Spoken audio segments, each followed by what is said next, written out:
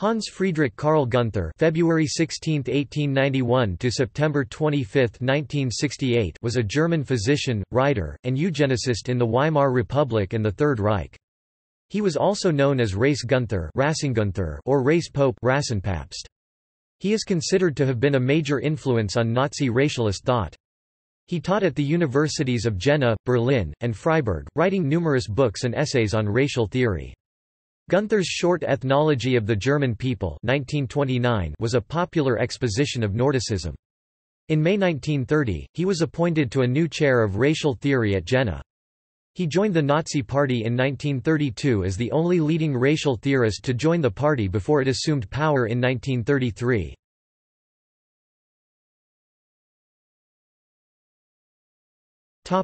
Life and career.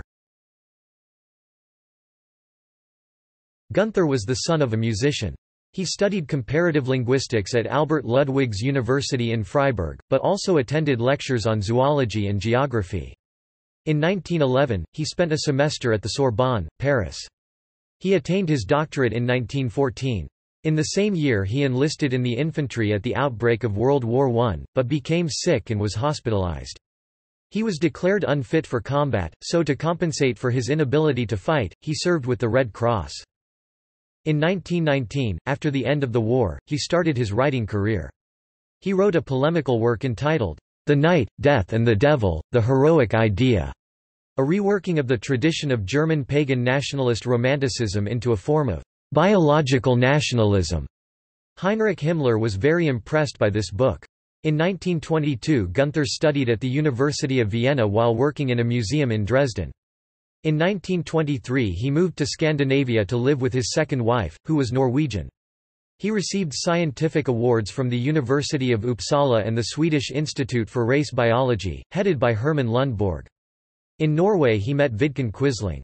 In May 1930 he was appointed to the University of Jena by Wilhelm Frick, who had become the first NSDAP minister in a state government when he was appointed Minister of Education in the right-wing coalition government formed in Thuringen following an election in December 1929. In 1935 he became a professor at the University of Berlin, teaching race science, human biology and rural ethnography. From 1940 to 1945 he was professor at Albert Ludwigs University. He received several honors during the Third Reich, notably in 1935 he was declared Pride of the NSDAP for his scientific work. In the same year he received the Rudolf Virchow plaque, and in 1940 the Goethe Medal for Arts and Science from Hitler. In March 1941, he was received as an honored guest for the opening conference of Alfred Rosenberg's Institute for the Study of the Jewish Question. At the conference the obliteration of Jewish identity, or people death Volkstod of the Jews was discussed. Various proposals were made, including the pauperization of European Jews and hard labor in massive camps in Poland. Günther's only recorded comment was that the meeting was boring. After World War II, Günther was placed in internment camps for 3 years until it was concluded that, though he was a part of the Nazi system, he was not an instigator of its criminal acts, making him less accountable for the consequences of his actions. The University of Freiburg came to his defense at his post-war trial. Nevertheless, even after Nazi Germany's fall, he did not revise his thinking, denying the Holocaust until his death. In 1951 he published the book How to Choose a Husband, in which he listed good biological qualities to look for in marriage partners.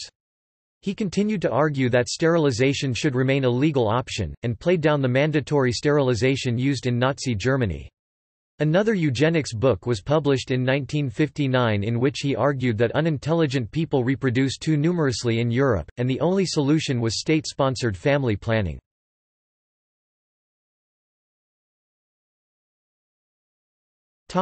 Racial theories. Günther's theories arose from the Nordicist ideology prevalent at the time. Eugen Fischer, the professor of anthropology in Freiburg, was an influential proponent of these ideas and had lectured at Albert Ludwigs University when Günther studied there. He wrote that a race could be identified in the following manner. A race shows itself in a human group which is marked off from every other human group through its own proper combination of bodily and mental characteristics, and in turn produces only its like.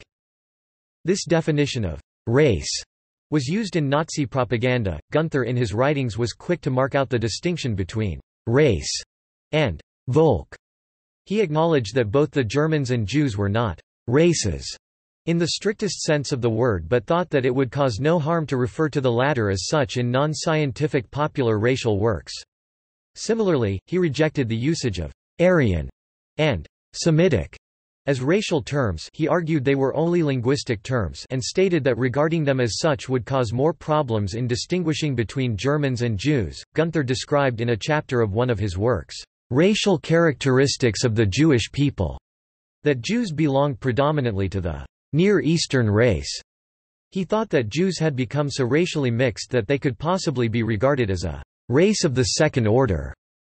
He described Ashkenazi Jews as being mixed of Near Eastern, Oriental, East Baltic, Inner Asian, Nordic, Hamite, and Negro, and Sephardic Jews as being mixed of Oriental, Near Eastern, Western, Hamite, Nordic, and Negro. He believed that Jews had different physical characteristics to Europeans. Günther in his 1927 book The Racial Elements of European History outlined the differences between racial and linguistic definitions. Quote, "We find, in general, the most confused notions as to how the European peoples are composed of various races. We often hear, for example, a white race or a Caucasian race spoken of, to which the Europeans are said to belong. But probably, were he asked, no one could tell us what its bodily characteristics are. It is, or should be, quite clear that a race must be embodied in a group of human beings, each of whom presents the same physical and mental picture. Physical and mental differences, however, are very great, not only within Europe, often called the home of the white or Caucasian race, and within each of the countries in it, but even within some small district in one of the latter. There is, therefore, no German race, or Russian race, or Spanish race. The terms nation and race must be kept apart. People may be heard speaking of a Germanic, a Latin, and a Slav race, but it is at once seen that in those lands where Germanic, Romance, or Slav tongues are spoken there is the same bewildering variety in the outward appearance of their peoples, and never any such uniformity as suggests a race. We see, therefore, that the human groups in question, the Germans, the Latins, and the Slavs, form a linguistical, not a racial combination. The following consideration will probably be enough to keep racial and linguistical grouping distinct from one another. Is a North American Negro, a man, that is, speaking American English, a Germanic tongue, as his own? Is he a German, taking this term in its wider meaning? The usual answer would be, no, for a German is tall, fair, and light-eyed. But now a fresh perplexity comes in. In Scotland are found many tall, fair, light-eyed men and women, speaking Celtic. Are there, then, Celts who look like Germans? It is from Celts, according to a still prevalent belief in South Germany, that the dark, short people of Germany come. Many of the ancient Greeks and Romans are described as like Germans. Fair, light-eyed men and women are not seldom met with in the Caucasus. There are Italians of Germanic appearance. I have taken the anthropometrical measurements of a Spaniard with this appearance.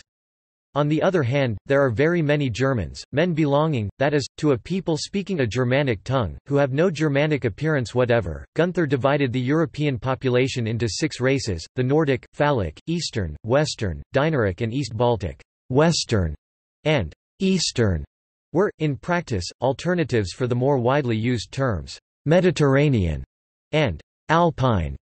The Phallic race was a minor category dropped in many of his writings. Günther in his book Rassenkunde des Deutschen Volkes, Racial Science of the German People, categorized Germans as belonging to the Nordic, Mediterranean, Dinaric, Alpine and East Baltic races.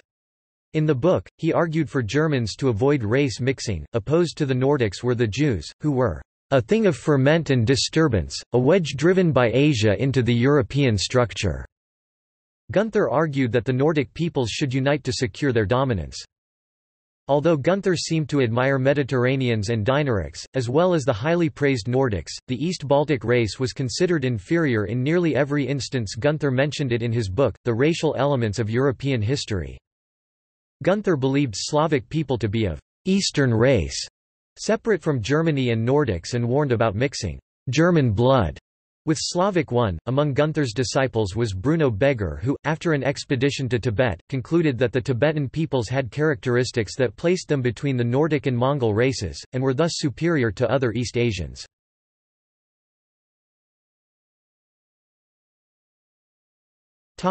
Influence on Hitler. Timothy Ryback, who examined the books retrieved from Adolf Hitler's private collection, notes that Hitler owned 6 books by Günther, 4 of which were different editions of Rassenkunde des deutschen Volkes. These were given to him by Günther's publisher Julius Lehmann, who inscribed 3 of them. The earliest, a 3rd edition from 1923, is for the successful champion of German racial thinking, while the 1928 edition bears a Christmas greeting. The 1933 16th edition, with a detailed appendix on European Jews, shows signs of extended, sustained use. Lehmann dedicated it to the trailblazer of racial thinking. Ryback notes that Hitler included Günther's book on a list of books recommended for all National Socialists to read. When newly appointed Thuringian Education Minister Wilhelm Frick—the first NSDAP minister in government—appointed Günther to a chair in social anthropology at the University of Jena in 1930, for which Jena professors considered him unqualified. Adolf Hitler and Hermann Göring demonstratively attended his inaugural lecture.